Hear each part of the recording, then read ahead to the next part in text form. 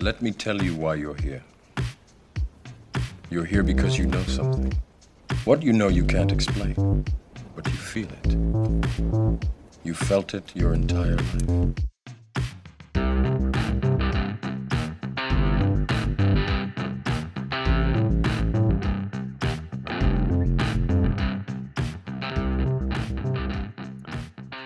Hats.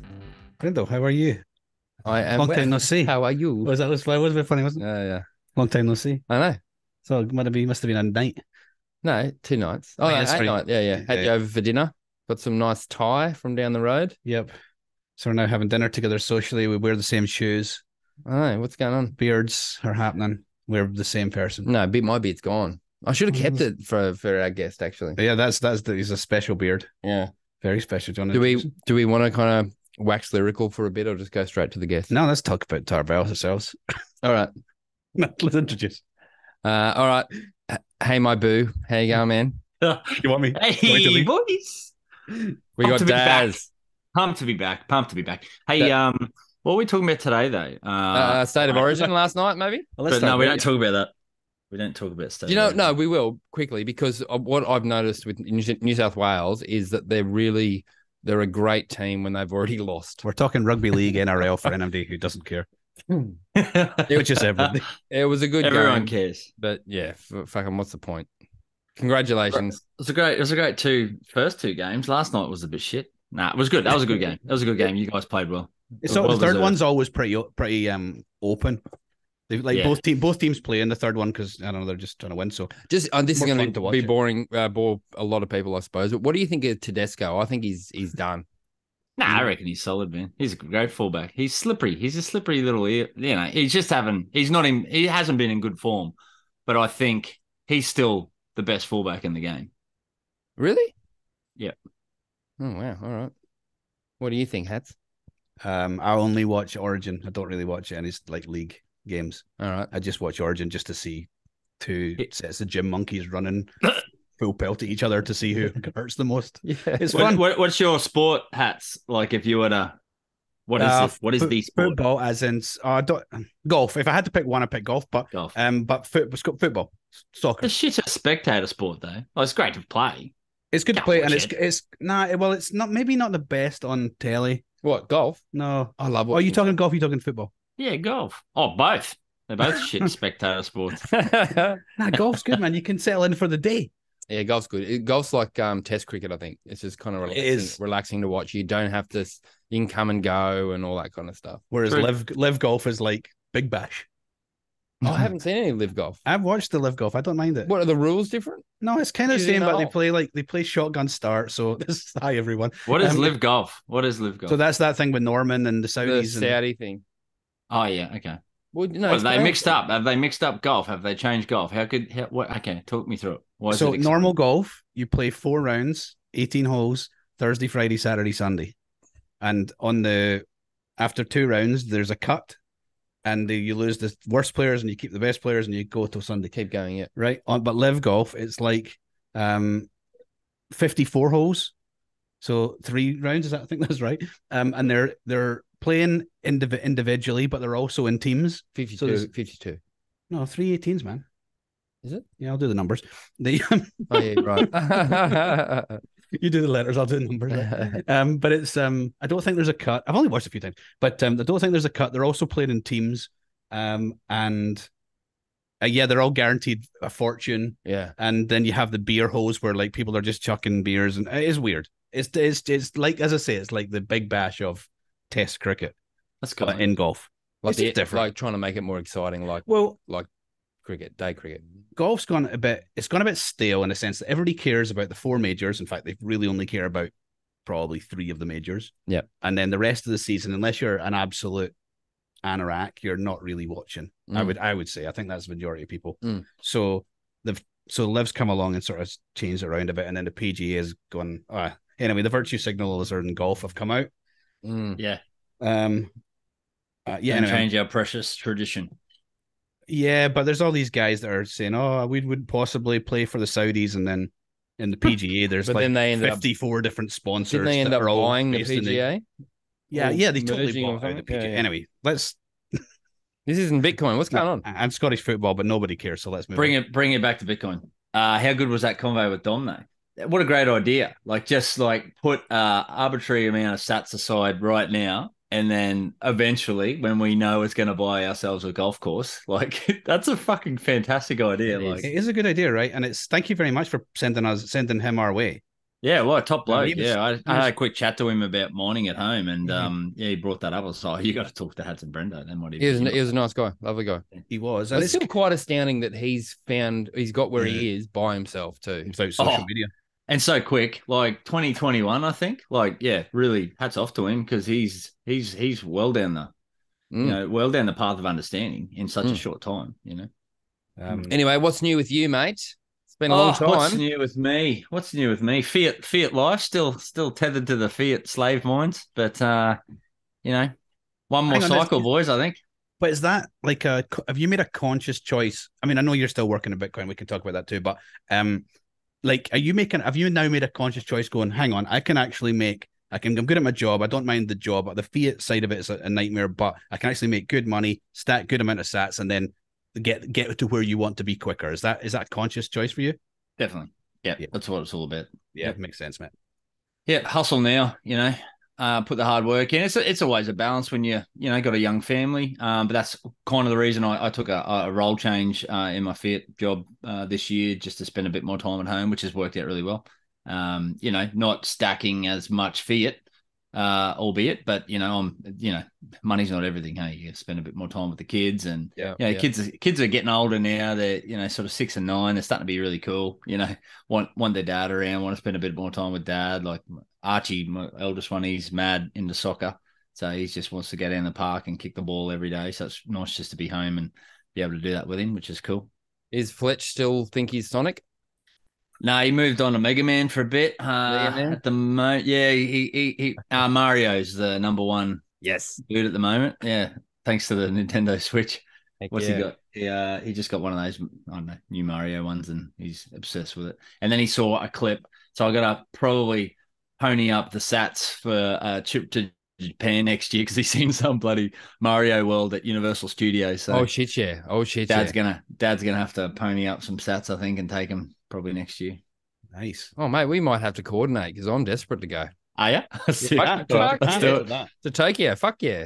Oh, well, we were apparently going to Japan. Anyway, that's just really? Nobody invited me. Well, there's a Nostr conference in November. So I was like, oh, that might work out all right. This coming November? No. Yeah, this coming November, there's a Nostr conference. I don't know what the name of it is. Don't put me on the spot. But there's a Nostr conference coming in. There's one in Austin, I think, this year, and there's also one that's holding the same sort of conference in Japan, I believe, is the way the story goes. Where are you with Nostr? Like, where are you spending your time? Look, Twitter's got their little, they've got me hooked. I mean, it's hard because I spend a bit of time there because we've got, we're starting to get a decent amount of followers there, right? So fish where the fish are. People who aren't Bitcoiners aren't on Nostr yet. Mm-hmm. Arguably, most of our stuff for Looking Glass is targeted towards people who don't have Bitcoin yet, albeit, we kind of speak to the Bitcoin audience, so it's a fine line there. But I like the idea of Nostr. And I don't know if you guys saw Max DeMarco's documentary that launched this morning. I'm about 20 minutes through it. It's about half-hour documentary.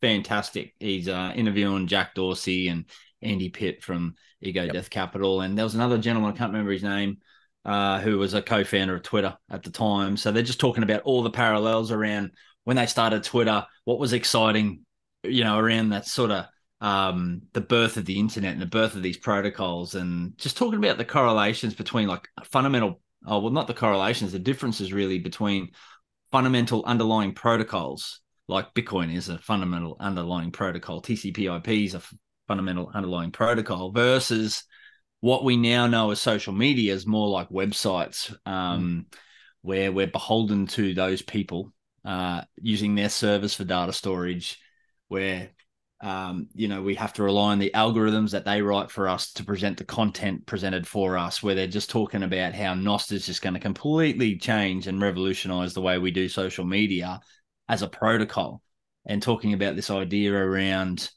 developing algorithms for other people that you can sign up to, right? So if you are a progressive person, you might want to opt in for that left-leaning sort of algorithm, and there may be services built on top of that and apps built on top of Nostr that will, those clients will give you those algorithms. So you can very much opt into what it is that you want. And that might be good and bad in a way, but it's just interesting to think about, I think, from that perspective where, you might not be able to have the technical skills to write your own algorithm, but hopefully, as this sort of grows, then maybe you can opt into that sort of thing, or completely opt out. It's like, I don't want any censorship. I don't want any algorithm. I just want you to present to me what's ranking the highest, or what comes on my feed. What was the last, tweet out of the people that I follow? What was the last one to drop? I don't want any censorship. I just think it's mind blowing where this thing's going to go, and it's so early. And I think like we're on the precipice of where Bitcoin was in, the I wouldn't say the very early stage, because we, it was as far as the internet protocols are concerned, we're probably a bit further down the road, but probably equivalent to 2011 kind of Bitcoin. You know what I mean? Like it's pretty early. It's pretty early. It's it's really cool as well. Like I'm an Android guy, Android desktop guy, and I was using what was I using?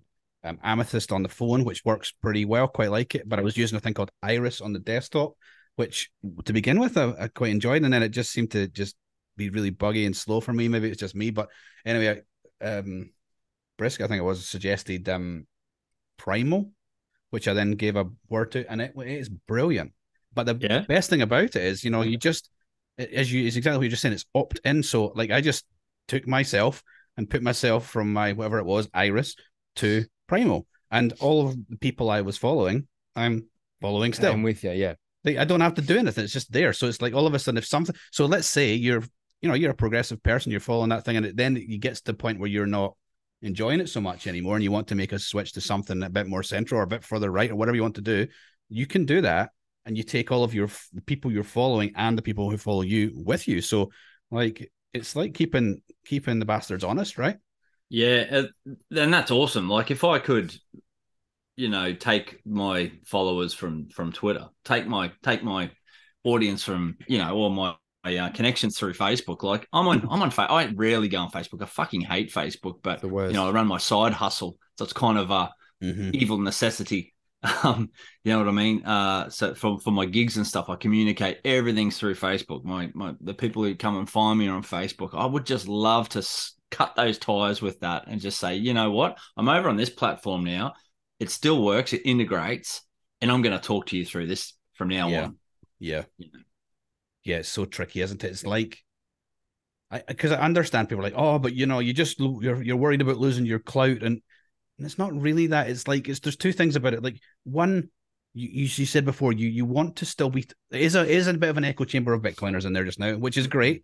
Nothing wrong with that. But it's just like, if you're doing something that's trying to reach out to a bit wider than just Bitcoiners, even, or on something totally different in terms of music, like you can't do it there just yet, but it's going to be slow, but it's just going to be a transition. It's just like how much, it's like how much, hedging, like how much of your foot do you put in one and how much of your foot, the other foot do you put in another? Yeah, it is definitely, as Daz said, it's you got to fish where the fish are. Like my wife, has her own business and she has to have socials. Like she's not a social media person, but to actually get her gigs and her work, she's got to be where everyone is. So yeah, because nobody's sitting there going, oh, I'm going to go to johnsmith.com to read all about what you're doing. They want to appear on their phone. You want you to be where they are, not the other way around. Yeah.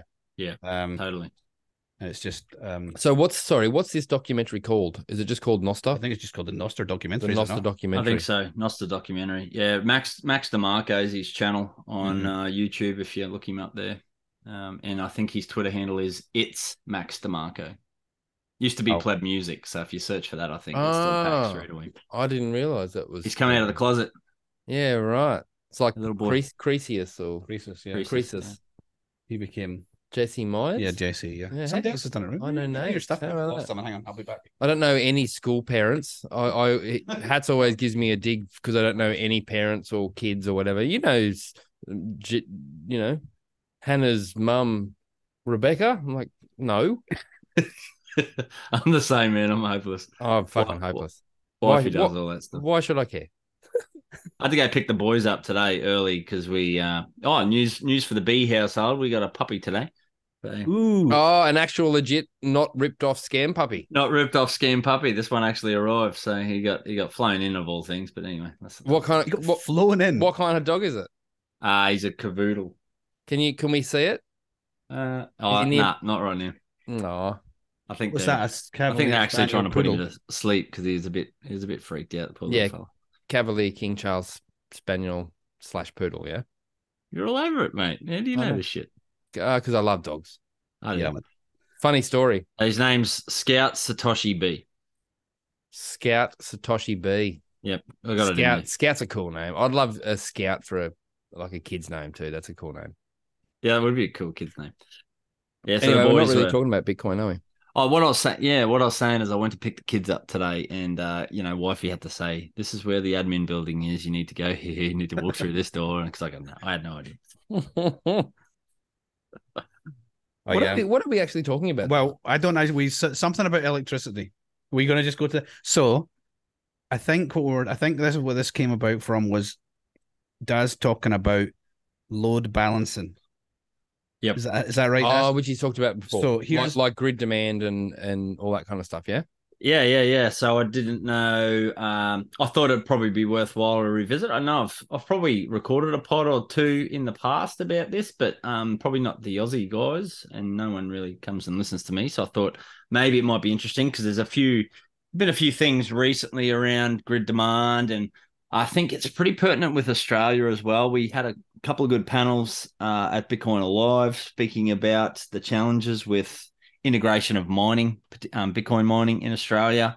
And I thought it's kind of pertinent because of the push that our governments, both state and federal, are both pushing towards these net zero targets and what that may mean. So I've done a fair bit of digging around the plans and working within the industry intimately. I come at this with a little bit of skepticism around what it actually looks like for us to go to 100% renewables future, because that's ultimately the discussion at the moment is basically just pushing towards 100% renewables. And that comes with a few issues, which I think is worth just sort of highlighting. And then the opportunities that Bitcoin mining presents to that. It basically solves a lot of the issues that are going to be presented if we go down that route. And I guess the other important thing to highlight, just to couple with that, is the fact that nuclear energy does not seem to be entertained at this stage. There's been recently a few little talks with some ministers over in WA.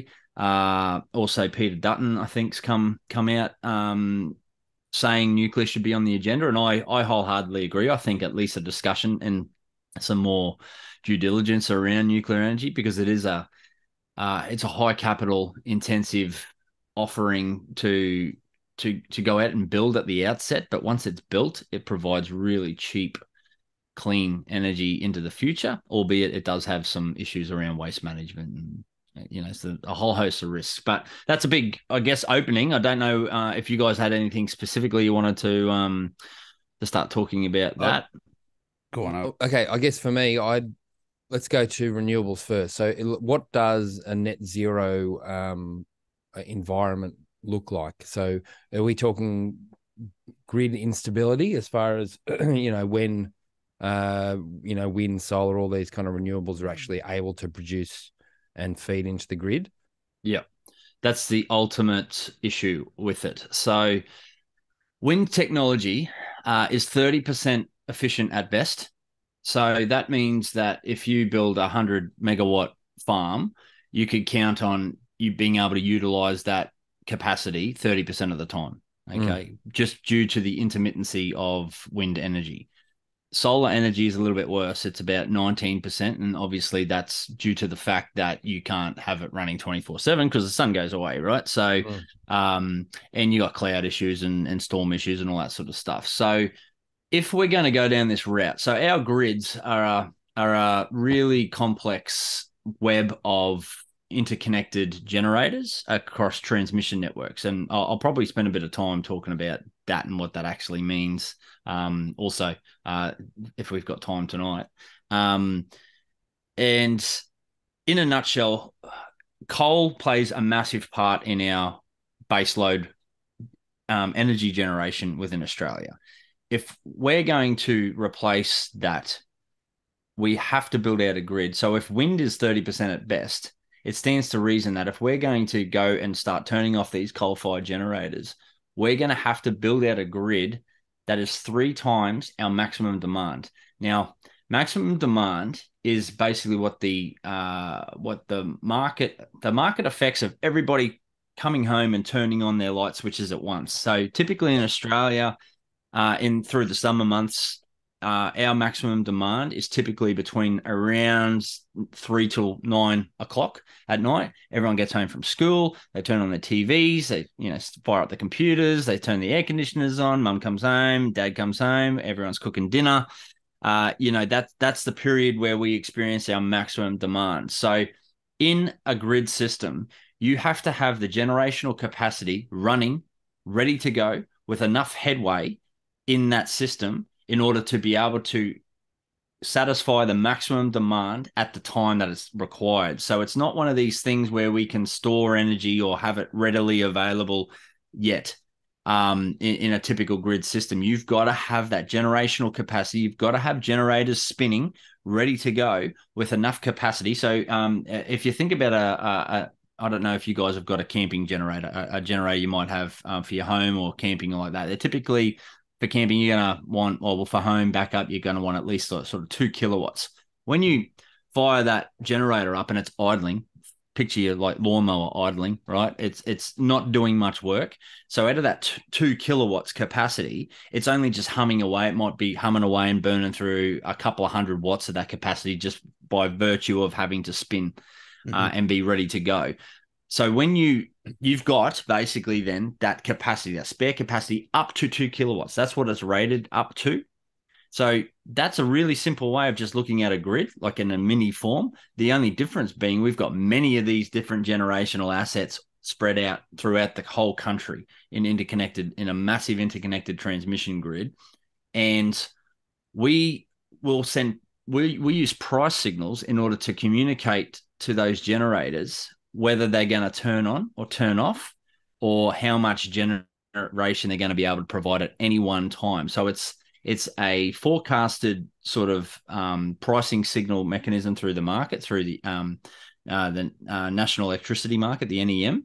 And those price signals are always going through to these generators to say they're forecasting that sort of demand, right? So we know summer's coming through. We know, using bomb data and all this sort of thing, that this week's going to be really hot. So we expect everyone to turn their air conditioners on, when they get home this week.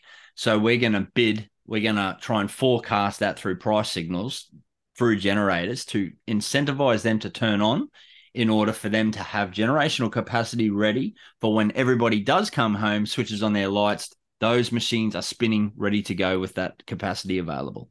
Is that market open all the time? That's like, are people buy 24 hours a day, 7 days a week, the market, and the price signal is what determines what's happening? Yeah, they typically communicate in, I think it's 5-minute intervals now. Don't quote me on this. I'm not intimately familiar with the electricity market, but 5 to 30-minute intervals. Okay. Interval data. So they will bid for that as well. And then they will forecast that. And then they're basically, signing up to say, we'll be there, we'll be ready to go when that market hits.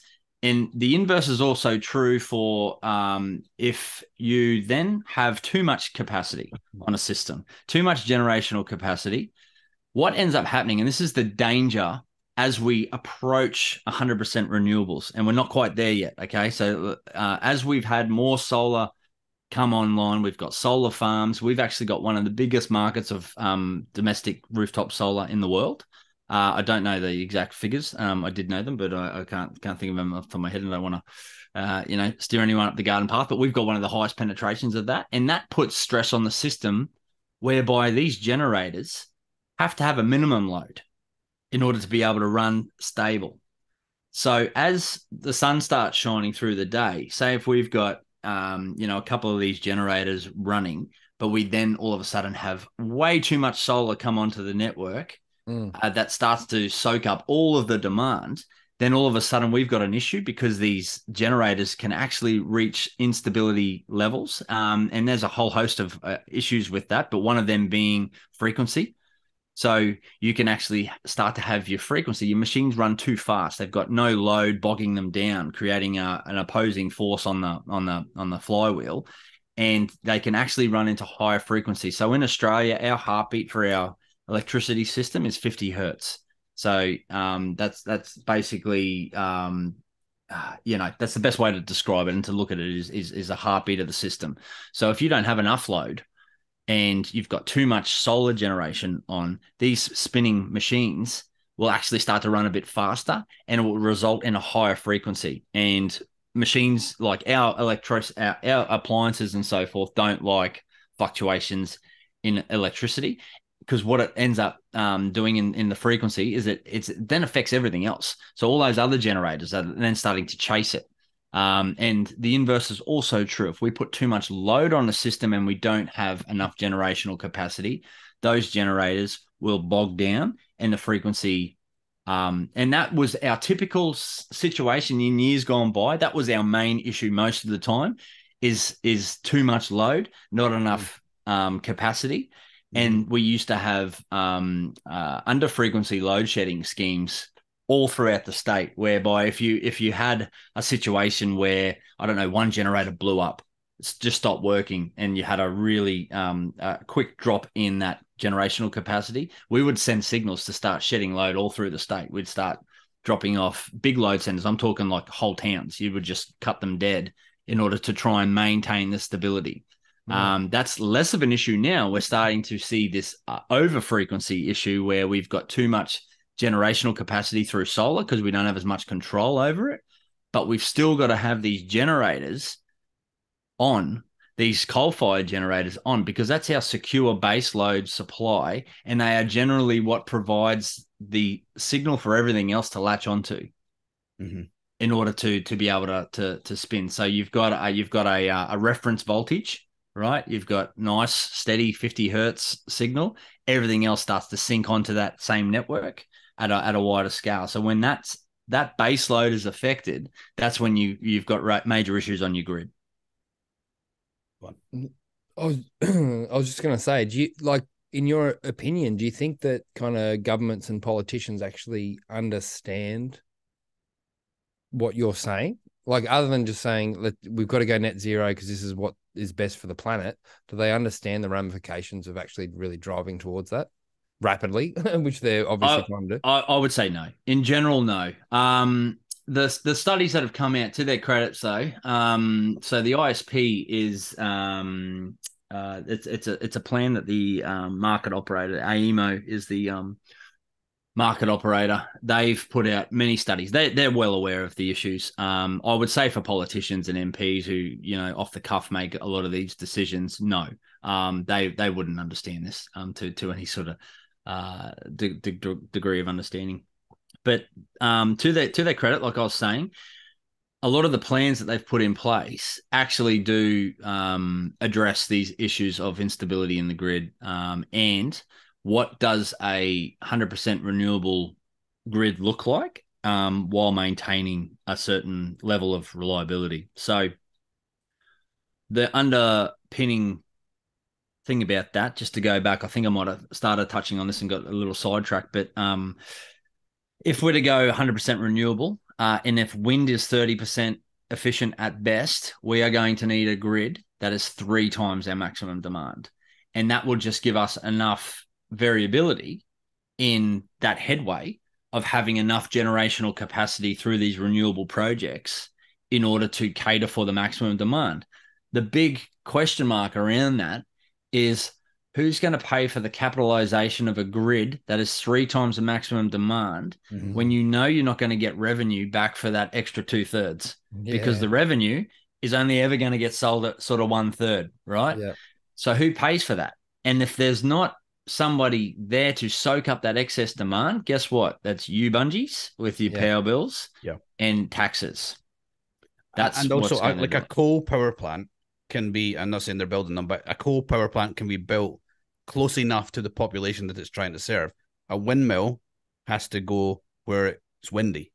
right? And that might not be exactly where you want it to be practically as well, because you also got to send that power over distance, and then obviously it dissipates as it travels, right? Yeah, that's a great point. So we do have quite a sophisticated and large transmission network, but it's mainly relegated to the coast. East Coast, or like East Coast. like the Queensland, New South Wales, and Victoria all feed each other, and then great question. Is that true? Yes. So Queensland, New South Wales, Victoria, Tasmania, and South Australia are connected. Australia. Okay. Western Australia don't care about. They're out on their own. They can. Are they just purely by themselves? WA, and then what about the territory? They're on their own as well. Yeah, they're not connected to the main grid. Okay. Yeah.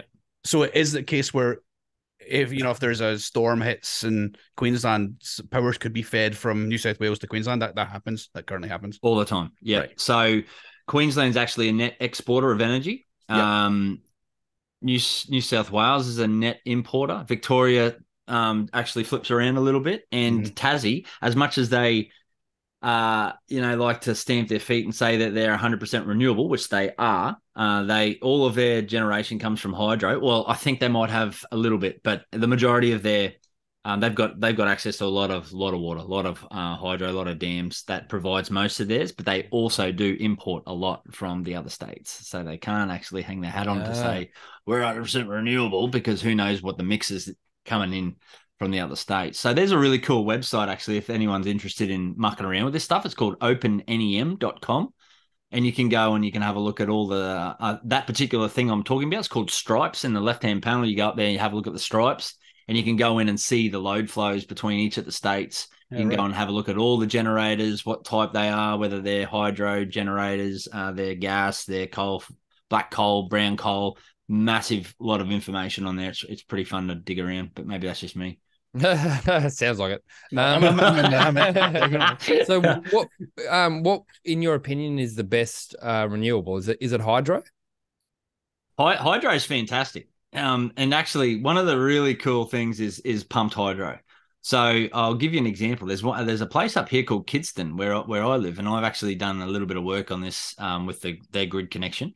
And I've just actually commissioned late last year. One of the last things I did before I changed roles was commission some load for these guys so they can use their pumped hydro. So what they've got, it's an old gold mine, and there's two massive big open pits, and they're both full of water. One just happens to be higher than the other topographically. So they're going to drill down between the higher pit and the lower pit, put hydro in there.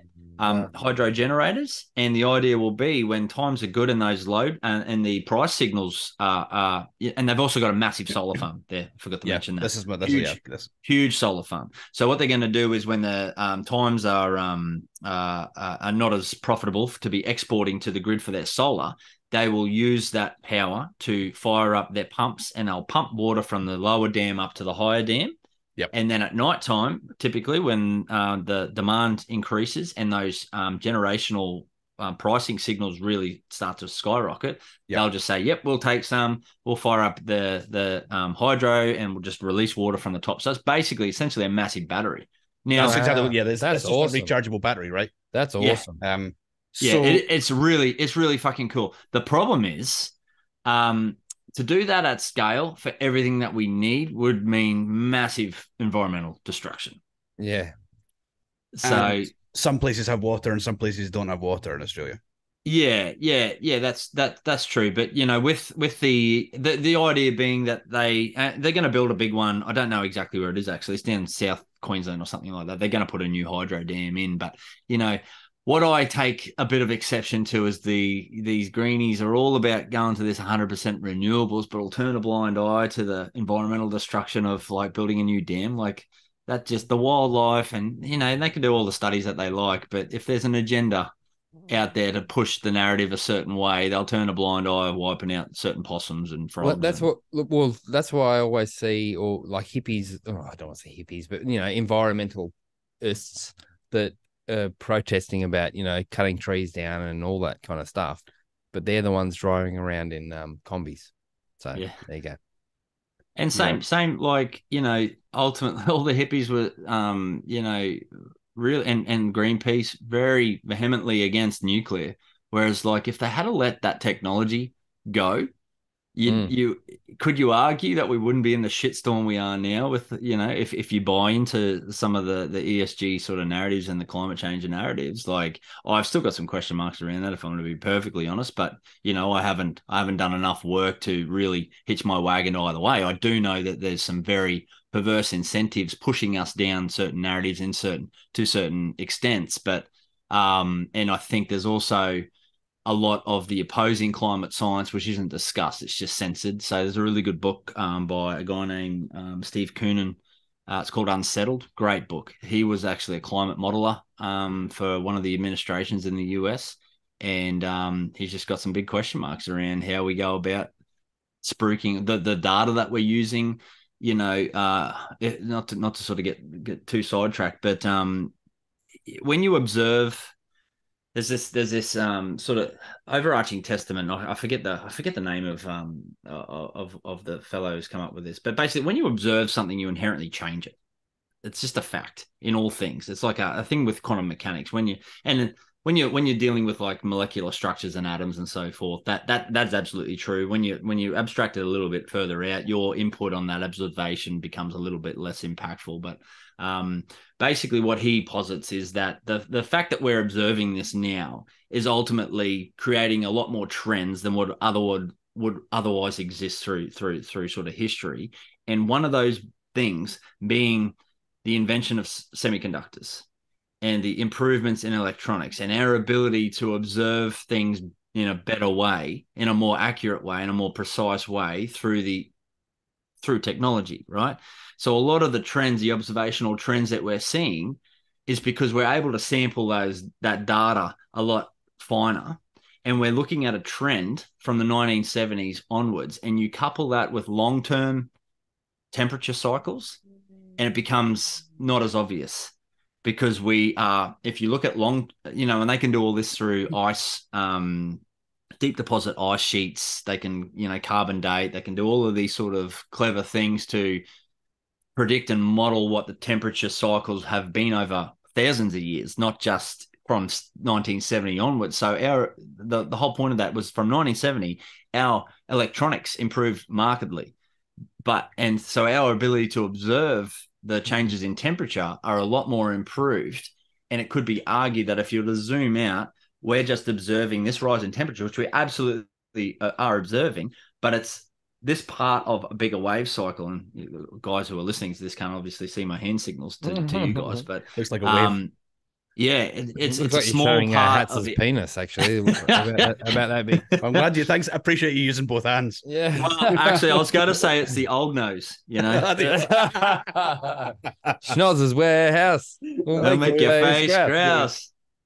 See, this is my issue with this whole topic, right? Is that everybody seems to have their agenda. They have their incentive, their own personal take, and they're looking at oil, they're looking at coal, they're looking at solar, and they will promote the side of the argument that they face. Of course, right? I understand that. But also, like, for example, you've got the guys who are talking about, flared gas. That is now, they're now cleaning up the flared gas, and they're running Bitcoin miners off the flared gas, and that's obviously a better. Yeah, sure, I 100% agree. However, what that also does is if you have a pollution restriction on that, what am I trying to say? Tower, I guess. I don't know what I'm trying to say. Like on, what am I trying to say? The pit where it's flaring. This isn't good. The tower thing. We don't know what we're talking about. Believe it or not, Daz. No, I don't. This is why we want Daz it. Yeah. So, if you're flaring gas and you're taking that flared gas to run a Bitcoin miner, right? All of a sudden, you can run that becomes more economical to run more often. You're cleaning things up, so you're actually producing more as well. So there's negative effects there too. What I'm trying to say is that there's positive and negative effects with every form of energy production, right? And nobody's really prepared to discuss the other side of the argument. It's a bit like the COVID argument, right? Like one side of the argument will talk about one thing, one side of the other argument will talk about another thing, but nobody will get two smart people in a room just to have a conversation that we can all listen to the conversation and make our judgments based on the conversation rather than being told what our opinion should be. And I think that's just hopefully I saved myself looking like an absolute arsehole there.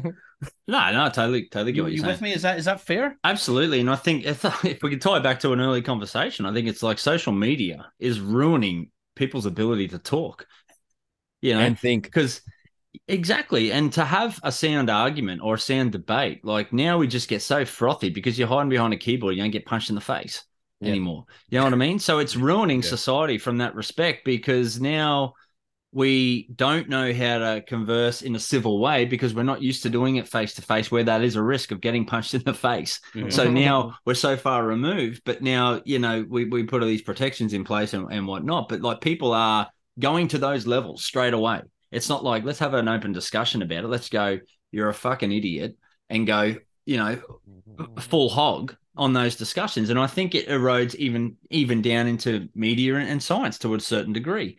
Mm. It's just, we as people, we as a society are just not used to conversing and having differences of opinion. Yeah, completely agree. I mean, a little example, we've got an airline that just canceled flights from our hometown, and I just saw that it was Facebook, so I apologize for doing that. But but it's like, and so it's a local community, it's a small community, and it's just people just slinging insults at each other because, as you say, there's no repercussions and no consequences, so people they would never do it in face-to-face contact. It's toxic, and then it just creates then a platform of acceptance for censorship. Yes, so people are like, yes, you should censor that guy because he's an idiot, just so frothy over it. They're just censorship should just never be, and it's just totally leaked into science. Like, it's, if you're not on my team, you're a conspiracy theorist. Which, like, the whole process of science is somebody questioning somebody else, and then forever questioning to improve our outcomes, right? Well, that's science. Or trying to disprove your own theory. Yeah, like, that's kind of the how you should be taking it. Totally. And it comes down to that. You should be able to argue the other side of any, if you're really being true and correct to yourself, you should be able to argue the other side.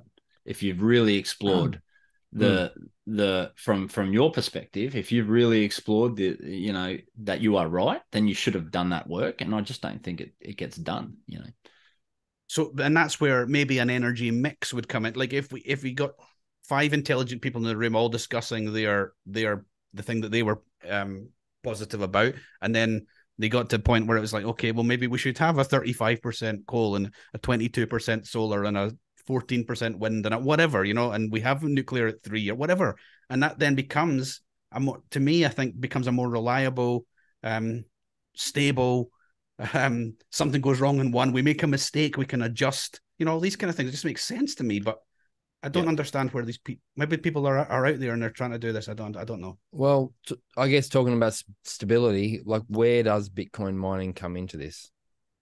So basically, I kind of touched on before that we'd have to build that grid out to 3 times the size if we're just looking at 100% renewable. And that's where Bitcoin mining can really play a part, is to monetize and capitalize on that excess capacity, because it does have to be paid for.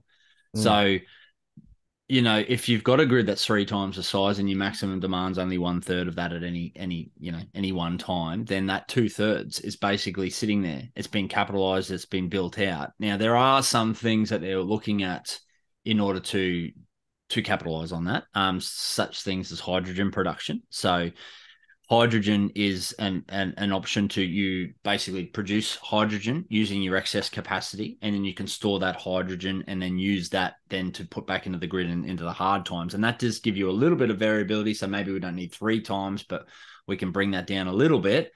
But even hydrogen in and of itself is super inefficient with current technology. It's about 30% at best. So, you're burning 2/3 of that to produce 30% in the future.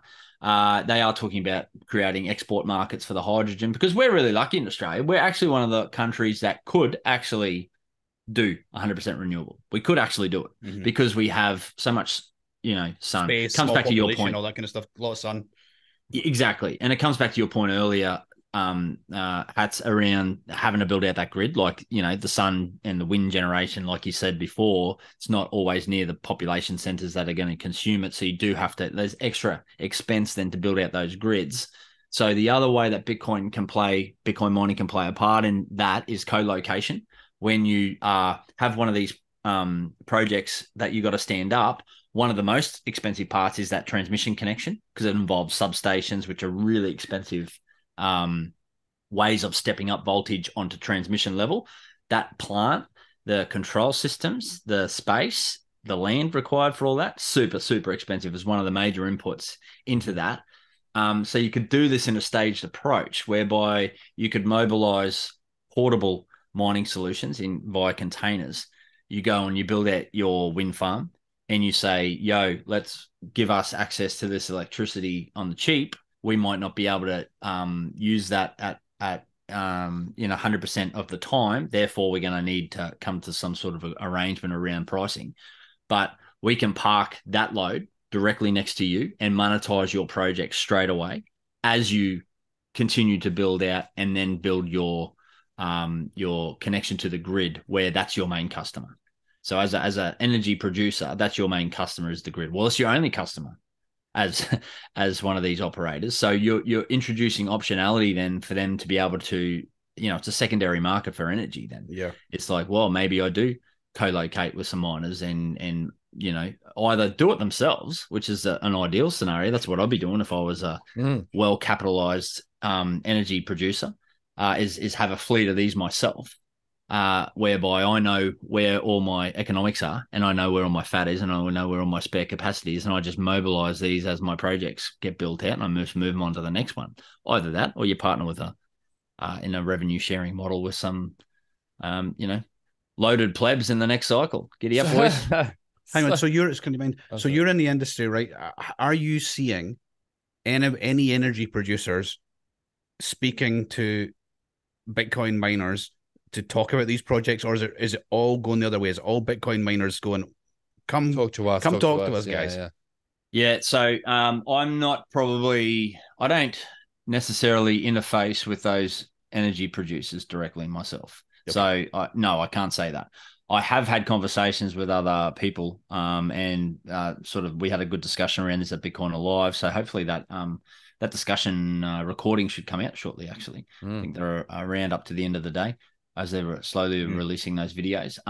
But those people who have had those conversations, there is no appetite for this discussion yet from the regulators yet. So it's one of those things. The more people keep hassling them about it, I think they're going to have to start to pay attention to this. I don't want to speak sort of too out of turn, but I've been approached by somebody whose family members quite prominent in the Australian space as far as the sciences are concerned, and has a voice within the regulators. And we're trying to tee up a meeting to get some of the players who know to speak to this intelligently, to at least just get them to consider it. That's all we're asking. We're not asking for a marriage with Bitcoin mining or anything like that, but we very much see, we don't see, I don't see Bitcoin mining being able to soak up all 2/3 of that excess capacity, but it definitely can play a part. Like that might only be 5% of that excess capacity, but it's still a way to reduce the costs on taxpayers, because we're ultimately the people, the consumers and the taxpayers are ultimately the ones that are going to subsidize this excess capacity. Yes. There are, like I said, hydrogen and other technologies that they're actively looking at to try and, utilize that spare capacity. That's ultimately what the ISP has stated, and the Queensland Energy Jobs Plan have stated, that we're going to need a grid that size if we're going to be serious about doing this without rolling blackouts. So I have to give them credit, because a lot of the discussion that you see amongst,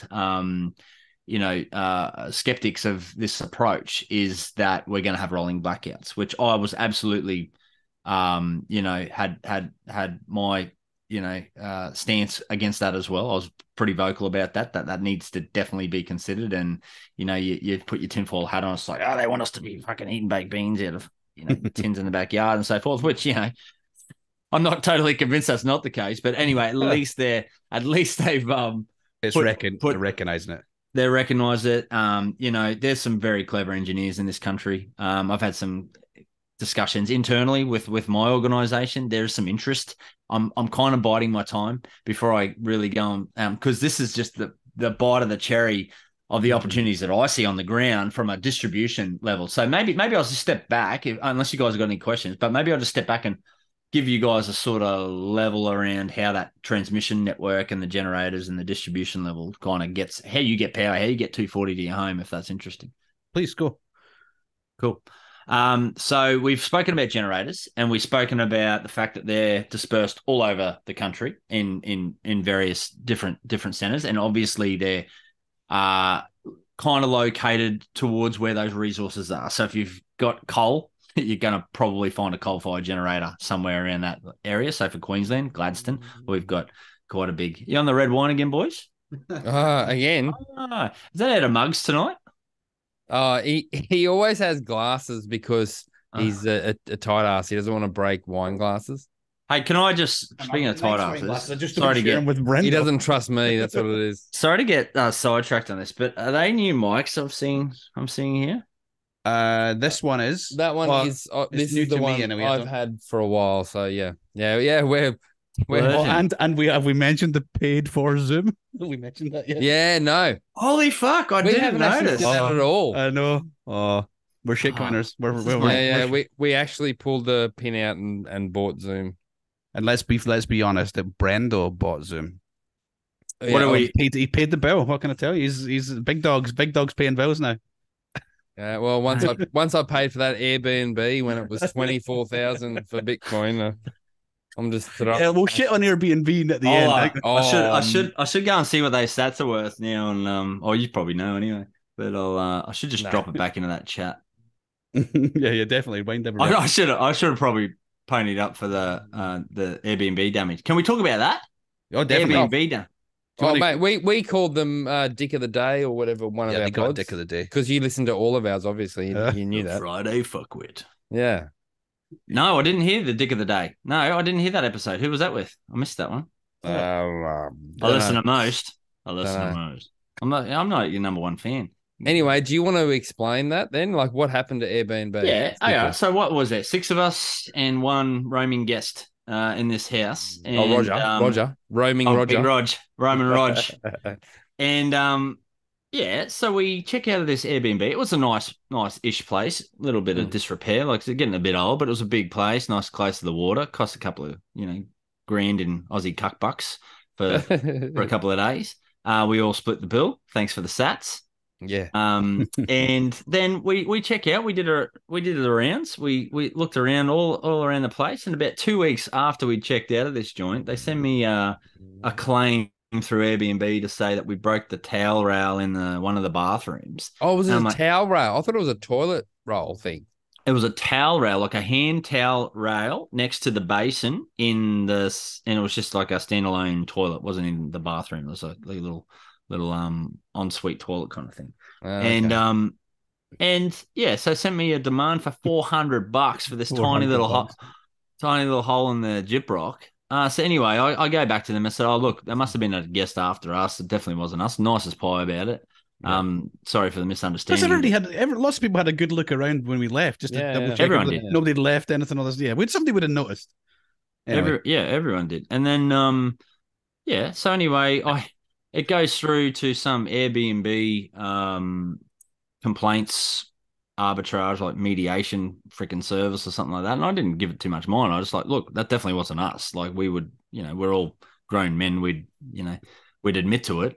By the way, what the hell is with $400 for a tiny hole in the gyprock? Like, who's this contractor that you've got in, kind of thing? And yeah, I think they're just taking the opportunity to get the freaking bathroom repainted, to be perfectly honest, rip it out of the wall. And they were, so I contacted the property manager directly through Airbnb Messenger, and I said, "Hey mate, this just wasn't us. Like, I'm really sorry, but it wasn't us." And he said, "Oh, don't worry about it. Just say it wasn't you, and Airbnb's insurance will pick it up." And so I'm like, "Oh, okay." But no, Airbnb insurance didn't pick it up, and they charged my credit card $400. Man, you should have screenshotted that conversation with the property manager. I didn't even think about it. Anyway, a quick experiment. I think we should count to 3, and all 3 of us say who we think would have done it if it was one of us. Ooh. You ready? Just out of us 3? No. Out of the 7. Oh, I've got one. I'm going to say it. Ready? Okay. Ready? 1. Ready? Yeah. One, 1, 2, two, three. 3. Brenda. Hats. T-bone. You thought it was me. Nah. I was just thought Brendo's going to say hats for sure, so it'll just be funny if I say it too. T-bone. No, I reckon T-bone definitely did the reverse Kanga. I'd never heard of a reverse Kanga until you told me about that. Oh man, it's the best. Oh. Actually, I don't even know. The best, maybe it was you. Yeah. Google Wait it a on minute, the guys, Urban look Dictionary. up that. Urban Dictionary, that. Sorry, T-bone. I don't think it was you, but maybe I do. I was just pleased that there was no upper deckers performed through the week. Oh well, that I learned what an upper decker was that weekend. So You're welcome. You're welcome. So did I, but I forgot. I'm still traumatized by the flicking out. Will your Sorry. audience appreciate an explanation of an upper decker? I think you need to. Yeah, I mean- man, this is two bit idiots. Please. Nobody's listening anymore. Did Upper you hear decker. me before? An upper decker is where you're at a party and you take the lid off the cistern and you do a shit in the top half of the cistern. So that Oh yeah, I remember that. over time it disintegrates and then you flush and then you're just flushing shit and like it takes a good like 4 or 5 full flushes to get that out. That's got to be. It's never- That's got to be a Queensland thing, mate. It's you never- fucking bastard. It's definitely you that broke the towel rail. And did we pay that back in sats? He satted us twice. He did, the prick. Mitch You know what I didn't. love? That's We've had great. this really nice, serious conversation about electricity grids, and then we've just gone to upper deckers and reverse Kangas, I and mean- we're about to go back to electricity. We're gonna try and do that. Yeah, go on. It segues in so well because in one of our substations, one of these blokes did an upper deck. No, actually, we had a massive snake living in the cistern. One of our substations. So snakes are pretty prolific within substations because there's lots of electronics. It's warm. They're not manned, so we don't go there all the time. But we get big issues with snakes, and I don't handle snakes. And anyway, we got 2 different substations, 2 different toilets. One, there was a snake in the cistern. We're like trying to flush it, and like this thing's jammed. What's going on? Take the lid off, and it was just this massive python in the cistern. And another one, he actually will swim through the septic tank pipelines into the toilet bowl because he'll eat the frogs. Whoa! Wow. So that's the other thing. You'll be, doing your business in one of these substations. You'll just get this little tickle under your leg, and it's just a little green tree frog. You just lift his little arm out, give you a little tickle. Oh, that's awesome. So anyway, that's how I segue back to the grid. Before we go back to the grid, I got bitten by a redback on Sunday True. night. Yeah, How'd you go? it fucked me up for a He's now day. got superpowers and he's flying through New York.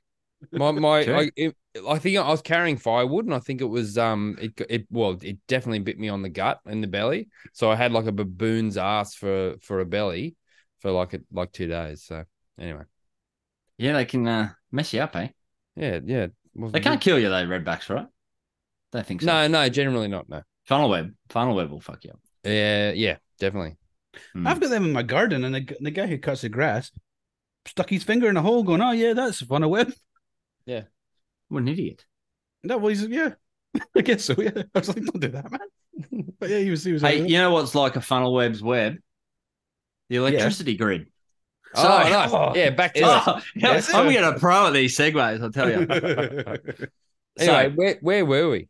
I don't know. Generators, transmission grid. So generators will generate at a certain voltage. Now, when we send power across I love that. Geographic regions, we've got to minimize losses. So we want to make that as efficient as possible. So what happens is when you send power across transmission network, like your wires that you see, your poles and wires, what you've got to try and minimize is the amount of current that flows through there. So as you've got current flowing through a medium, it generates heat. That heat is a loss. And so what you're going to try and do is minimize the current. So power is directly proportional to voltage and current. So if we want to reduce current, we have to boost volts. And that's where the transmission network comes into play. So the transmission network is typically your really big steel towers, the really huge ones. They're in the back of, not running through suburbia, they're running between big load centers. So your generators will generate at a specific voltage. Sometimes it depends on the generator. They can be as low as your normal 240 volt right up to, into the low kilovolts.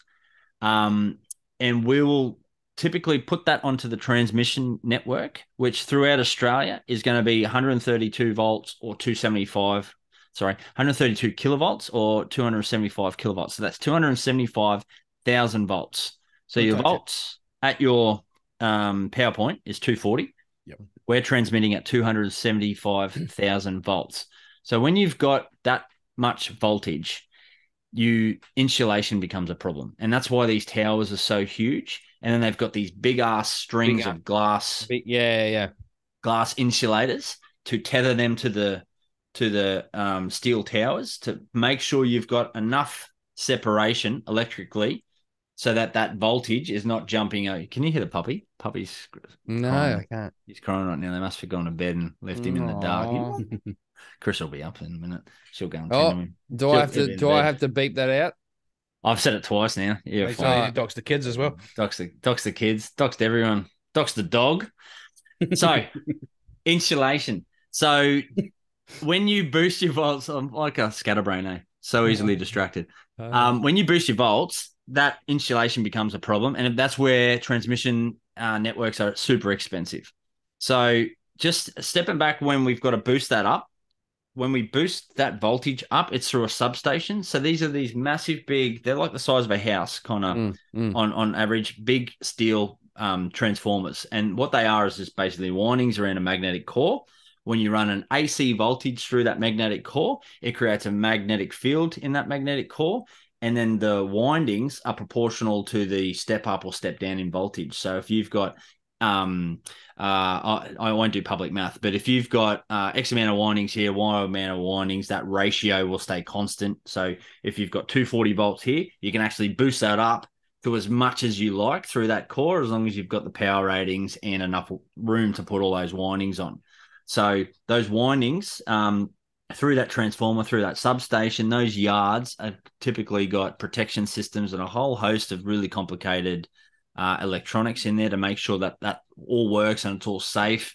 Massive big circuit breakers, and then we will step that up onto those transmission towers, and we'll transmit that power all up and down the coast, right up through, like I was saying, right up to the top of sort of where I am in Cairns, is typically the longest part of that transmission network, right down to Tassie. Through those poles and cables. We do also use underground cables, obviously. Over Tassie, it's an undersea cable. So that voltage is unusable at our homes.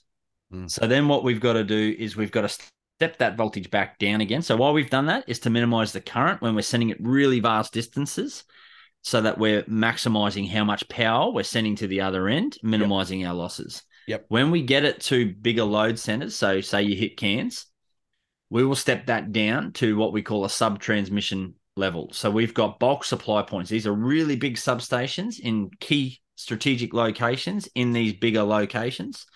And we will step that down from 275 down to a typical sub-transmission voltage is around 66 kilovolts.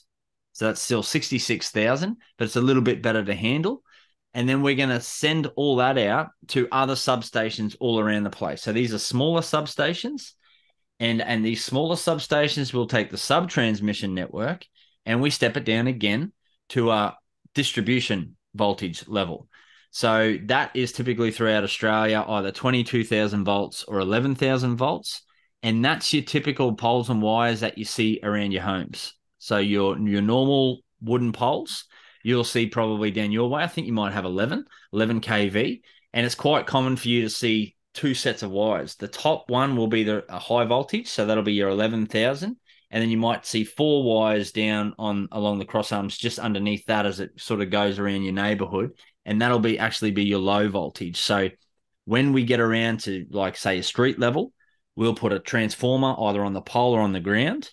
And that transformer steps it down again from 22,000 down to 240 or 415 across three phases. Mm-hmm. And that's what's going into your home. Mm. So where is the loss then, Daz? Like, does the loss, like if you're stepping up to really high voltage in a massive long distance transmission, but it's the long distance, obviously. So is that where the loss is, or is the loss more locally because it's lower voltage and everywhere? Hotter? or just every over time, over distance, everything. Okay, yeah. There'll be losses in every step of the way through that whole system. So nothing's an obviously 100% conductor. So even though we're boosting that really, really high, like on high load days, you'll still have losses there. So I actually used to know some figures around losses, but I think in a typical transmission grid, I don't know if this is just Queensland, but we kind of estimate around 6% loss. Okay, from your generator just from transmission, just trying to get it to where it needs to go. Got you. So here's why I was asking, right? So let's say Daz is in charge and you've got 50 years, or 100 years or whatever you need. Is it better to have a national grid and transmitting all over the country, or I guess it might be different for different countries, or is it better? Is local power generation better?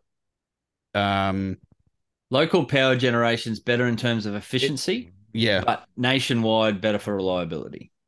So what you're effectively doing is you're introducing a lot of effective redundancy in your assets when you've got a lot of interconnected networks. So a town might be a good example. So a mesh network. So we've got what we call on the distribution side of that argument. So when we're talking about the 22,000, the 11,000 kV, when you're designing a town, you will have, it's always ideal to have as much of a mesh network as possible, which means you've got lots of feeders coming out of a substation. So out of a substation, we might send, let's just pick a number, 5 feeders out of that. So 5 different circuits, and we'll call them different things. So this is North Cairns, West Cairns, East Cairns, South Cairns.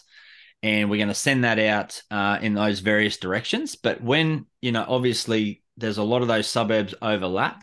So what you would try and do is pick a lot of tie points in there. So if we ever needed to do any work, say back at the substation level on this particular bit of breaker to make sure it maintains and it's behaving all like it can, we want to be able to take that feeder out, but we don't want anyone to lose power. So we'll go out on the network and we'll actually tie those feeders together in what's called a mesh network. So you're trying to introduce redundancy in that system so that you're minimizing the time that people spend, because ultimately the time, energy use is revenue. So you want to be maximizing your revenue at all times, which means you don't want anybody to be out of power at any stage when you can minimize it. So we always plan. Yeah. It's got to be a pretty drastic situation to have a planned event that results in customer minutes lost, which is, and it's nothing to do with the customers, just to do with the money coming in the door. Really? No, we are actually regulated. We actually do have, well, it is money. It all ties back into money, but there's actually incentives. So we've got targets to meet for, they call it SAIDI and SAFE. So it's a duration index and a frequency index, which means, so if you've got a really long rural feeder, typically they're radial, so there's no ability to tie. If we're going out in the middle of the boondocks, we're not going to build out a mesh network out there. We call that a radial feeder. So it's going out to the middle of nowhere, and there's no way for us to tie that back into anyone else. So if they have an outage for whatever reason, a tree jumps on and takes a line out, they're going to be without a power. The 2 factors that we measure then is duration. So how long was the customer out for? And then if it's a really shitty bit of network, like without much maybe too much protection, or really problematic run, it goes through trees or goes through, washout areas and all that sort of thing, how often are they going out? So we're also measured on frequency. So there's incentives tied from the regulator. Okay. There's like a big bucket of money that we've got available if we meet those certain targets. So and then we can use that to build out, do other things within the network and so forth. So it's heavily, heavily regulated. And the reason why it is, and I battle with this, when we think about grids and electricity and all that sort of stuff and capitalism and versus socialism and all that, I still battle to this day whether a privatized system would be beneficial for a grid, because there is so much excess and so much fat. Like we have in Queensland alone, we've got over 64,000 kilometers worth of what we call SWIR network, which is single wire earth return. So in that scenario, there's only one wire that goes out to the middle of nowhere. And these customers are cattle stations, Telstra huts, out in the middle of freaking nowhere. And what we actually use to minimize costs, this is actually quite clever and quite mind-blowing if you're not aware of it, is this premise of single wire earth return. We actually use the mass of the earth as a return conductor. So we send the power out on one wire on little sticks, and it just sits on one sort of, one wire on one pole all the way out. And we use the mass of the earth as a return path for the current to fix that circuit. If you understand how circuits work, it's actually pretty trippy. And that 64,000 kilometers worth of SWIR network in our network serves 4% of our customer base. Mm-hmm. We are never making money off those. Well, that's the point, right? So that's what I was going to get to. So does it make sense, therefore, to have this is where maybe a solar local generation thing might make sense, right? A battery storage, solar production. You're not maintaining the poles and wires. The customer's probably not getting knocked out all the time, and it's not costing you a fortune, and you're still making some money. Does that to me comes into a so not only equation, right? Not only is that a great idea, I would argue that's actually going to lead. It's going to lead to necessity in the end, because what we're going to have to, and this comes back to Brandon Quittam's Pioneer Species article. I don't know if you guys have read that, but that's a phenomenal article. And he's got a great talk with Peter McCormack about this very thing. Great thinker. He talks about this premise about Bitcoin as being a pioneer species. And this ties into, again, this notion. I mean, and this is batshit crazy in my mind. Absolutely batshit crazy. I still can't square the circle on this idea around electrifying everything. So you've got these farmers out in the middle of nowhere on the end of these SWIR networks. They're actually constrained with how much power. We can't supply them the power that they often want due to those limitations of the cost to serve that customer out in the middle of nowhere. So quite often, with technology, they want to run 3-phase welders because they're out in the middle of nowhere. We can't give them a 3-phase supply. You can't have a big ass welder there. There's other ways we sort of go about that. But as we sort of go to this batshit crazy notion of electrification of everything, where we're going to have no diesel motors at all, what the fuck is that farmer 1,000 k's away from the closest town going to do in terms of range? Tractors, electric tractors for their farm, electric dozers, graders. Like, a lot of these guys have got their own machinery. I'm going to build a charging station for one guy. Yeah. Exactly right. So when we just simply do not have the capacity in order to supply enough of that demand for those type of technologies. So what is that going to look like? Are we going to heavily subsidize those customers out in the middle of nowhere? And this is kind of where this pioneer species, it's an interesting thought process to go by. So if you have access to and the whole premise behind this pioneer species is we're going to completely flip the whole social structure around us, where humans live. So humans typically congregate around in the past where we had access to waterways and energy sources. So that's why we've got such a big thing around cities, right? Because they're normally on large ports. They're normally, for shipping and so forth. That's where we built these large cities. Where Bitcoin mining really introduces the ability to be able to harness energy sources in remote locations, be able to make that profitable. And then really it's this question around, does that then flip how we look at real estate? And how we congregate as humans over a long term? Like, short term, it's not obviously going to happen, but over a longer term, if you're able to tap into some of these really vast energy sources and monetize it directly without having to transmit it somewhere, then you can all of a sudden start to build out the infrastructure for communities. So we're seeing this now in Africa, where they're putting in Bitcoin mining rigs in these towns, close to these villages, and they say, let us park this here. Let us put some infrastructure in to tap into that hydro, that naturally running creek. Yeah. And we'll come into a revenue sharing type of arrangement where we'll build your grid out for you and we'll connect you up. And it's fucking doing wonders for these communities and these villages out in the middle of nowhere. Yeah. Like, human flourishing is directly correlated to humans' ability to access energy. And tying it back to these regional centers is, if you do have a large, like Outback Australia, tons of solar energy. A lot of these places get a lot of rain as well. So you can look at like pumped hydro schemes, you can look at wind, you can look at these combinations of things, hydrogen, but you can start to build out the infrastructure in order to be able to address some of these problems with this ongoing electrification. Now, you may disagree or agree with it, but I'm telling you, that's the way they're going. So there's just yet another wave of opportunity for Bitcoin mining to come into play to start to build out a bit more resiliency even within these remote centers. Now, just tying it back to the real estate argument is then if you've got access to energy in some of these remote locations and you can go and you can get land for, cents on the acre kind of thing in some of these locations, does it then make sense for you if one of the overarching themes for you as a person navigating this world is to put a roof over your head?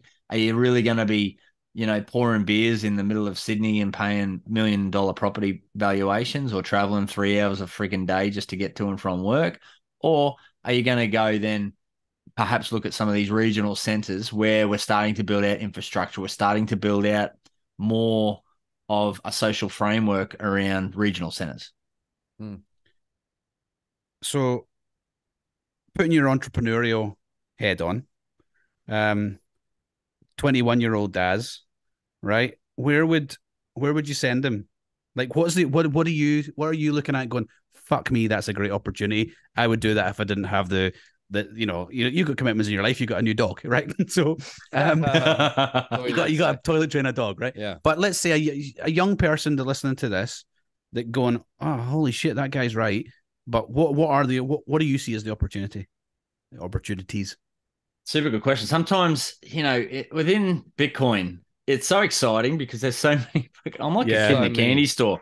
I'm like, holy I'm fuck. going to do this. I'm going to do that. I'm going to, Exactly. And sometimes it's just like so important to bring it back into the fold and stay in my lane. Like, and what am I working on now? Because I can honestly, you talk to me, I flip on this on a daily basis. Like last week, I'm going in the middle of fucking nowhere. I'm starting my own solar farm, and I'm gonna put Bitcoin miners on there. I'm going to monetize it and I'm going to do all these great things. And, like I'm going to create a desalination plant in the middle of fucking nowhere and it's going to be powered by, and that's the sort of thing that this is enabling. So it's super hard. It's super hard, man. And I wouldn't, 21-year-old Daz was too fucking stupid to listen. So 21-year-old Daz would have just kept going, drinking piss every weekend and, so 21-year-old Daz is a waste of time talking to him.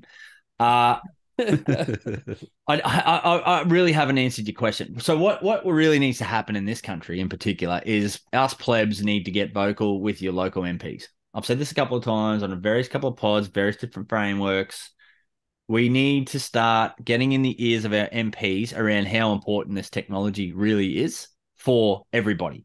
Like particularly now that we are seriously going down this route of 100% renewables. We are definitely going to subsidize that in one way, shape, or form, whether it be over indebtedness, taxation, which leads to our, them having to keep printing money to inflate that away, and our kids are going to bear the brunt of all this freaking irresponsibility.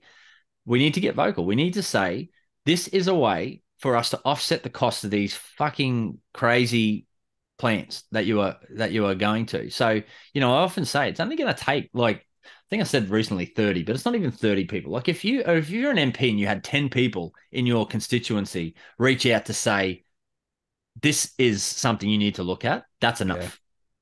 Yeah. And we're all starting meetups. We're all starting to get more active. We're all starting to build out our own community through the Bush Bashes, which I'll plug in a sec. And, these conferences and pods like you guys are running and so forth. Like the Aussies are really starting to come into our own and build it. I can't stress enough. Just people start to get vocal. I mean, you don't need to be, a lot of MPs won't take your inquiry seriously if you're anonymous. So they do. So that's the big issue, like doxing yourself, whether you want people to know you've got, and I get it, but still spin up an anonymous account and just send them an email, say, I like to remain anonymous. I am a constituent of your thing. Maybe they take it seriously. Maybe they don't. Maybe if they get 20 of those anonymous people, they start to pay attention and say, is this spam or is this actually a thing? And that's all we're trying to get is like, is there something in it? Is there something I can be doing for my constituents to put this in front of mine as a way of minimizing the cost that is invariably going to fall upon us all? Yeah, it's and also let's just imagine that we go have a big blow off top in the next 24 months. You're going to get some really, really well funded Bitcoiners out there who, you know, they'll be idealistic on something, right? Yeah. And they're going to go after their project. It's going to be very interesting and fun to watch them chase their project. Whether they outperform Bitcoin is a whole other thing, but they're going to want to. Exactly. So it's going to be fun to see what happens. Well, they're going to be free to do it as well. That's the point. Yeah, that's it. All of us. Yeah. Well, this is exactly it. When you become free, financially free to do what it is that you care about, you're going to work 10 times harder than you ever worked in your fiat job. Yeah. Because you care about it, right? Yeah. 100%. And basically everybody, not everybody, but most 90% of Bitcoiners right now are doing whatever it is that they're doing because they love it and they care about it, right? They're not making, most people are not making any money in Bitcoin.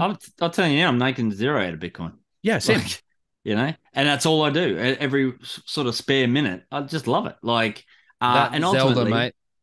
Except Zelda. Except when fucking Zelda comes around, I still haven't forgiven you for that, to be honest, because it's just bullshit. You love it. You love it more.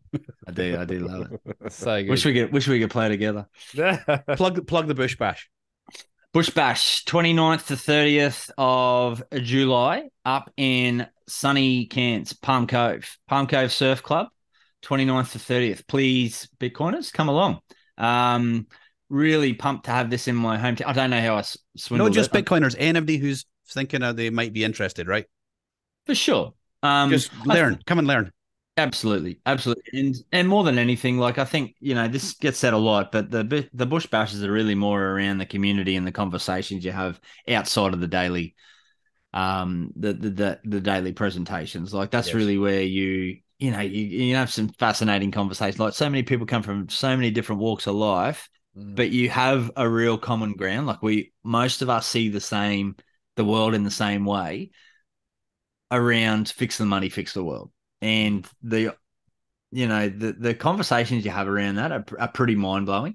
And, like, I've said this a couple of times now, the optionality, like, just to tie that back to what you were just saying before, guys, around like Bitcoiners in the next cycle, next blow off top, like, the optionality that Bitcoin affords normal people. Like, for me, right, I'm still a fiat slave mine.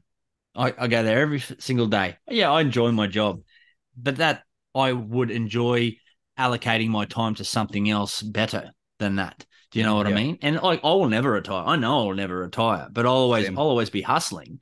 But I'll just be able to work on whatever it is that's resonating with me at the time. Like, right now, I would like nothing more than to start building off-grid systems for plebs, getting it ready to go for their citadels. Yeah. That's what, I'm going to do a presentation on that at Bush Bashes. So if that resonates with you, come along and listen to that. So I'm going to do a bit of a presentation around what an off-grid system looks like rough idea on costings at the moment, and then using Bitcoin. Again, like, if you're looking at this whole concept, and ties back to an earlier point for you, Hats, around, like, is it better to have, condensed load around loads, generation around load centers? You can do that at home. You can ultimately do that at home. And if you're going to go and buy a property and, you can buy your 40 acres, put your 40 head of cattle on there and live out your days as your Bitcoin pleb, you can build a system out for, it's still a little bit cost prohibitive. It's still tens of thousands of dollars, like upwards of, say, $60,000 to get you really quite a clean system. And that would be solar, batteries, and a backup diesel generator. Yep. And then what you do is you build that out with a little bit of fat. You build that out with a little bit of excess so that your batteries are charged early in the morning. And then your load then gets taken care of by the solar. And then in a normal situation where your solar would curtail, it'll just stop generating because it's got nowhere to put it to. And that's where your Bitcoin miner would kick in. So for a little bit more optionality, you have one or two S19. So it's a rounding error, really, at today's ASIC prices. Compared to that whole system, it's going to cost you 60 grand in total. Another $6,000, but then you can basically be soaking up that excess solar through the day, and then at nighttime you can also have that kickback in as well later on. If you say hit, midnight, and you're normally down to a sort of 70% of your battery capacity, but this particular night you're only at 80, then you go, bring my miner in, and you're just always utilizing the capitalization. And that's so scalable. It's scalable at that level. It's scalable at distribution level. It's scalable at grid level. And this is where I think once the regulators, once energy producers really start to understand this, it's going to that hash price is going to go through the fucking roof. Yeah. Not the hash price, rather the hash rate is going to go straight through the roof, because every man and his dog is going to want to be able to. We've never had the ability to directly tie a monetary good to energy before. Yeah. Well, the reason solar is so big in Australia is the original feed-in tariffs were high. Incentivize people to do it, and they will. And this is that actually had such a catastrophic effect on the baseline energy price. Like I experienced that. I was working in an asset management team at the time when they put that 44 cent for Queensland. It was 44. I understand like Victoria was up to 66 cents per kilowatt hour export back to the grid. Now all that did, and this is where government policy hardly ever have the wage earning pleb in mind, right? So the people who took advantage of that were people with big ass bank accounts. Yes. Right. Could go at the time, put $17,000 worth of solar on their roof, put it on their sheds, spin up another. Was that you? See, I did it. 60 cents. Yeah, my bad. But no. Look, man, please don't I've taken advantage of this shit too. If it's there under a government thing and you're a pleb and you're a wage earner, absolutely take fucking advantage of all that. You'd be fucking stupid not to. This is pre-Bitcoin.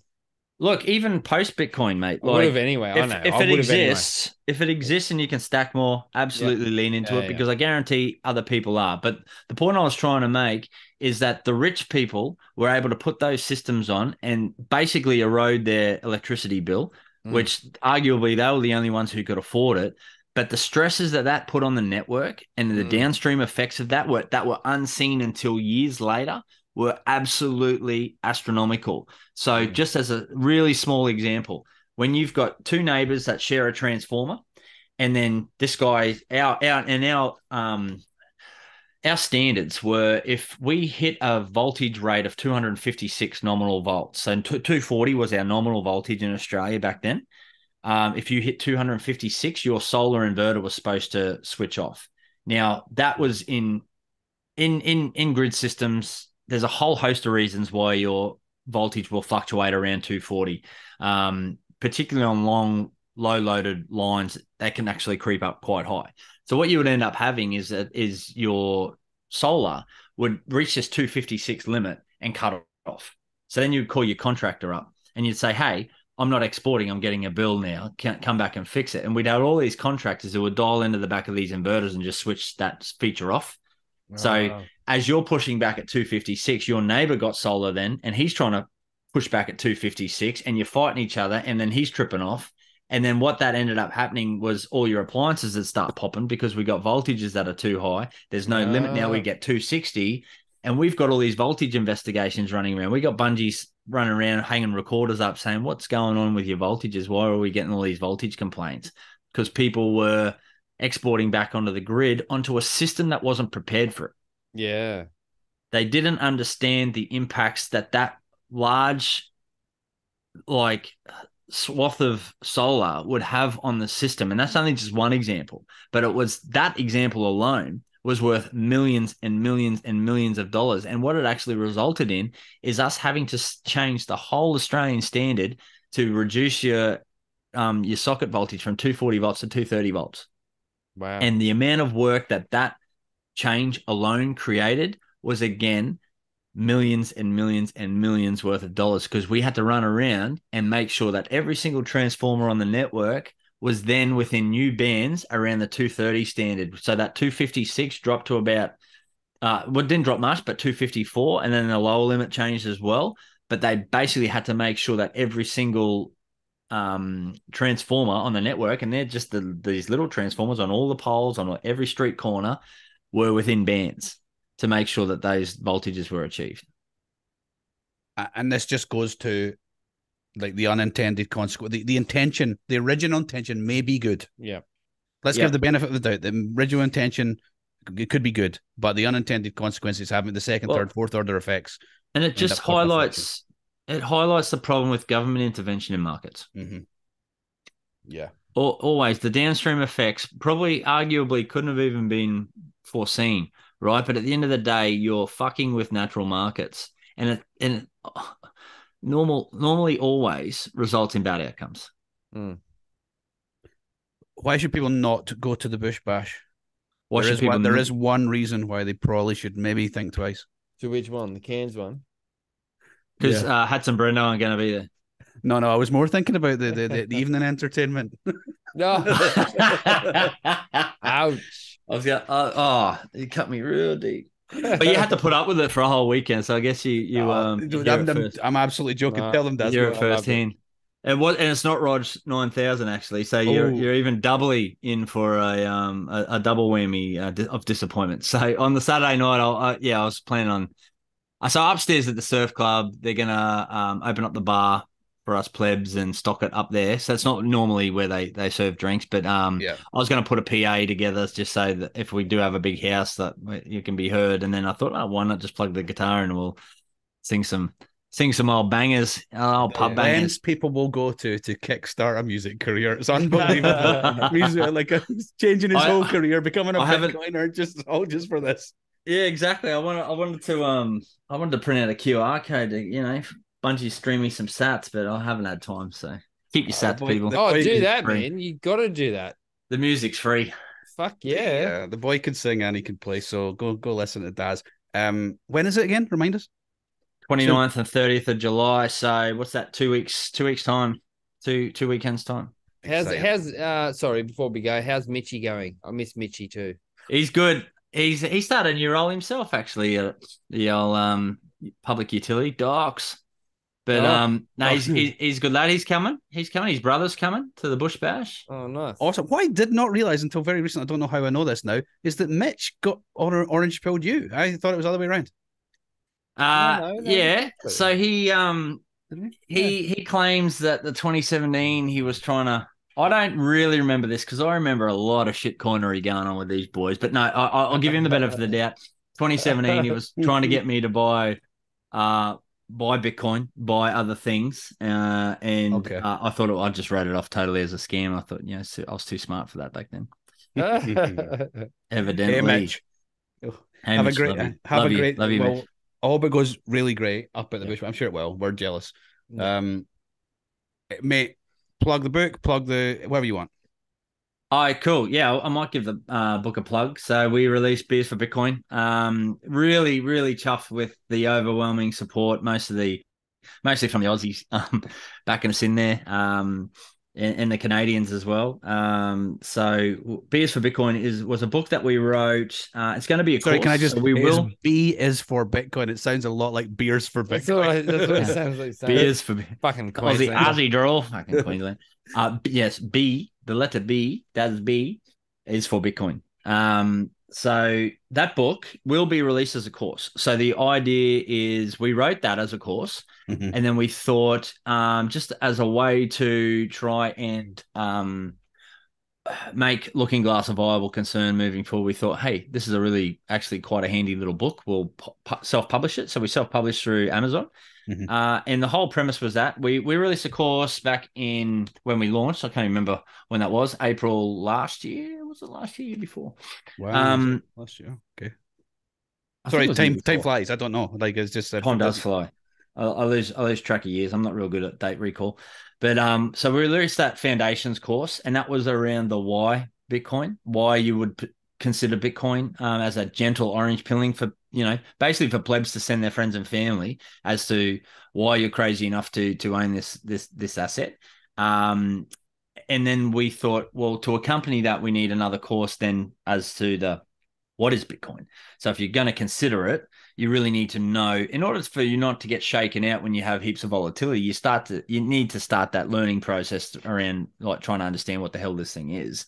And so we set out to make that. And basically what we did is we've created as a book, if you can spare the sats, we'd love the support for you to jump on Amazon, search that out. It's available in most marketplaces around the world as an ebook and also as a printed soft print version. But if you can't afford the sats, it will be available for free as a course in due course. So at the moment, I'm just working on some of the recordings for that, getting it uploaded to the site. So within the next 2 or 3 months, it'll be available to everybody to do if you can't afford the sats. And for all those virtue signalers and the podcasters that need to have a book on their shelf to behind them to make it look like they've read a lot, I've actually jump down. You've blurred that out. I can't see. Is it there?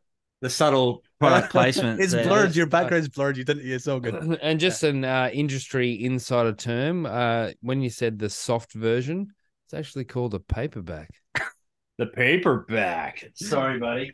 Now, hey, Brenda. So did some you said some woman that looks a lot like Hats come and hide the books. Did you say that? Some woman that looks like you me. Say that? She's a hairy bitch. No, he goes, oh, sorry, is sorry, it gone out, and I said, yeah, like a 40-something-year-old woman. Oh no, he said, was it Hats? And I said, 40-something-year-old woman. Yes, it was Hats.